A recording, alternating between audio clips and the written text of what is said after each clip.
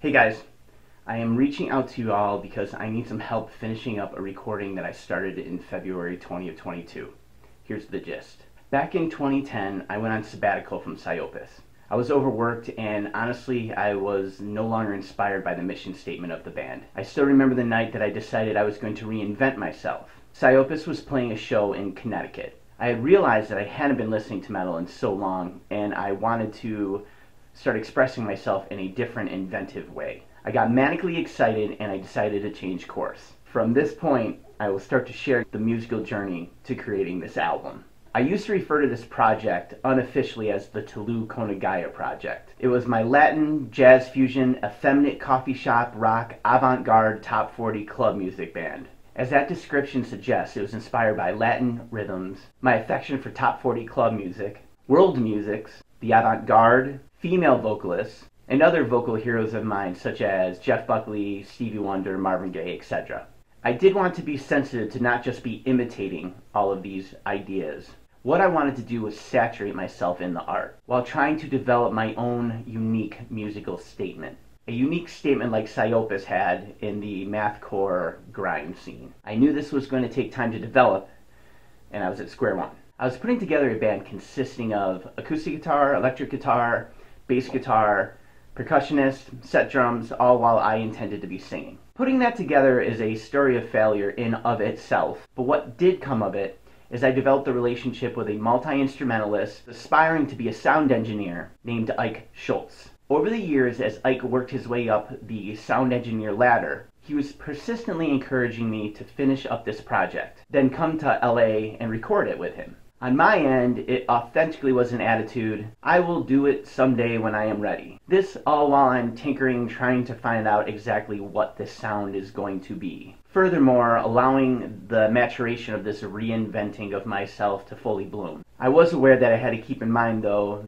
the road of someday leads to a town of nowhere. Fast forward to Christmas of 2020. Ike had called me while I was shopping at Wegmans, a grocery store well established in the infrastructure of Rochester, New York. It got me excited and inspired to finally commit to finding a time where I was going to go visit him and record this album. I was going to visit, spend a month there, and be a winner. I was giving myself a year to turn off everything in my peripheral vision and just focus on writing the best album I can with this mystery style of sound that I'm trying to create. Come December of 2021, I was to fly to LA and get this done. Time to flesh out our ideas into reality. Time passed, I focused, December 2021 turned into February 2022. In the spring of 2021, I booked tickets to actually go there. Things just got real. Things just got fucking serious. So now I want to tell you about what the album has in store for you. There's more details that I'm really excited about expressing than I can actually handle trying to express. So to traverse that obstacle, I'm going to share with you the all-encompassing philosophical mission statement of the Tulu project.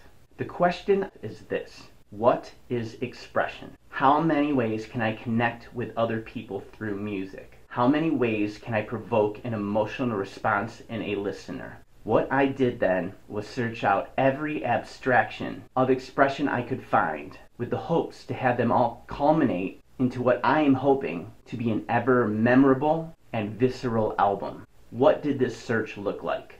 Over the years, I've built the single most exciting personal library of eclectic music theory books this side of the equator. I am dead serious. My library is fucking awesome. I bring it up on first dates. I bring it up on first dates. I bring it up on first dates. I meticulously studied and studied, wrote and wrote, studied and studied, wrote and wrote. I learned about creating expectations in the listener and then deviating from those expectations. I learned that tension and release can be applied to anything. I proficiently studied the art of composition, melody, harmony, modulation, and dynamics. I studied pop, classical, the avant-garde. I studied music psychology. I learned the addiction formula and how it applied to music. I studied as many techniques, expressions, or embellishments that I could find for not only the guitar and voice, but for every other world instrument I could uncover. I studied so much world music you wouldn't believe it. And with that, let me say this. Music is not the universal language. There are so many different relationships different cultures have with sound relative to the relationship that those with Western European sensibilities have with sound. I research music from the East Pacific, flamenco from Andalusia, gypsy music from the Baltic area to Russian gypsy music. I hate Irish music all around, so I stayed away from Irish gypsy music. I study tango music that comes from Buenos Aires. I study Northern and Southern Indian art music. I drown myself in Middle Eastern music, Egyptian folk music, and in all Latin South American music that I could find. There really is so much more. I read so many biographies on my heroes in music. I spent over $1,500 in vocal studies alone. I studied blues vocalists. I studied gospel vocalists. I studied under Ken Tamplin. I studied under Justin Stoney. I read through endless supplies of books on percussion, consisting of different rhythms, breakbeats, funk, odd timing, Brazilian, African, doom tech, tablas, etc., and a variety of books that just cover things like drum fills. I bought prog theory books. I bought jazz theory books. I purchased books that you would never even knew existed if I didn't show them to you. I searched all over the internet passionately. I ordered every single thing that I wanted on Amazon, and I ordered internationally. And as far as lyrics go, I studied so many tricks and philosophies behind poetry. I own the best thesauruses and rhyming dictionaries around. I proficiently read up on the creative process and viewed every documentary on famous artists. I consulted with every spirit who had a deep relationship with their art that I could find. I had a college professor friend who specializes in poetry and creative writing, who I had close during the more intensive times of lyrical writing. I started seeing my old college professor for music theory online once a week. I read every copy of American Songwriter I had sent to my place from cover to cover.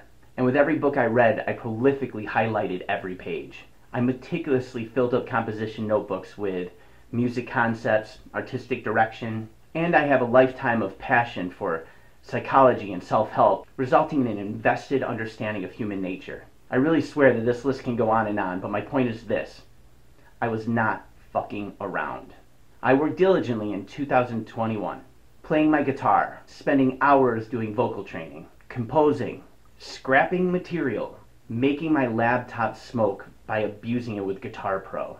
Come October, I stopped working as a server. I was now unemployed. At this point, I worked night and day preparing for this album that I was going to start recording in February. I could spend an entire night thinking 2 lines of lyrics. I was being a perfectionist to the best of my ability, just like I did with Psyopus during the 2000s. And now I can confidently say that this is probably some of the best material I've ever created in my entire life. I cannot be prouder of myself. I'm happy that this project didn't show up 10 years ago. It was not ready, and I was not ready. Now I can say that within my own realm of abstract thinking, I have created new, unique, theoretical concepts that align with the direction that I have been trying to go. This is very exciting to me. This is why I'm happy we took so much time to get this done. This is going to better accentuate the unique expression that this project is aiming for. At this point, I'm hoping that you can viscerally, intuitively, kind of get a sense of where I'm going with this album. One thing I do want to point out is that this is not, I repeat, not a world music album. The concepts are far more esemplastic and nuanced than some generic sound that you'd get from hearing Paul Simon covering an African tune while Peter Gabriel is covering some Latin song. Mad love to my Pitbull in Miami. I really believe that this is going to be a very unique album in the making. So I flew to LA in February of 2022. At this time, Ike is in full swing as a sound engineering mastering proficionado at his personal studio. He's credited with sound engineering on a Grammy-winning album. He's worked with so many who's in the industry, it's beyond impressive. If you have a moment, look up Ike Schultz, find his website, look at his resume, and go, fuck, this dude's doing all right. When we were in Hollywood, we maneuvered through his professional schedule with working on the album, him teaching me more about sound engineering than I have ever learned over the last 30 plus years I've been playing guitar. And we went through the entire Neon Genesis anime series. Now here is where I'm going to start explaining to you the help that I need from you guys. We have 9 songs structured and in the process of being fleshed out into reality. Up until now, generally speaking, I've been the compositional engineer and Ike has been the sound engineer extraordinaire in what is a joint effort to make the best album we can.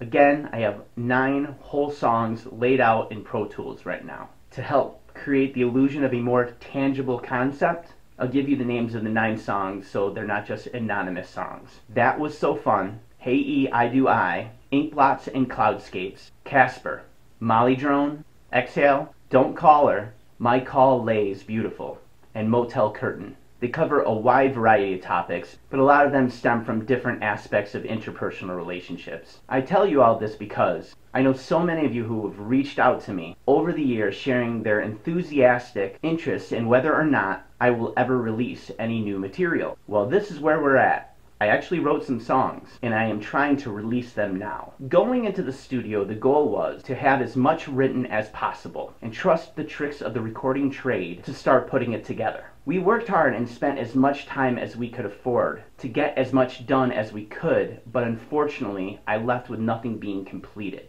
I had wrote a lot of material, so that was one thing, and that takes time. Plus, Ike doesn't fuck around when it comes to sound engineering, and that takes time. It all takes a lot of time. But remember again, the dude's a goddamn genius. Take that literally. The chords in the chorus of one of the songs we did sounded more beautiful than anything I have ever heard recorded before. I am not exaggerating. But I digress. Here is our problem. We need to invest so much more meticulous time to continue towards completion.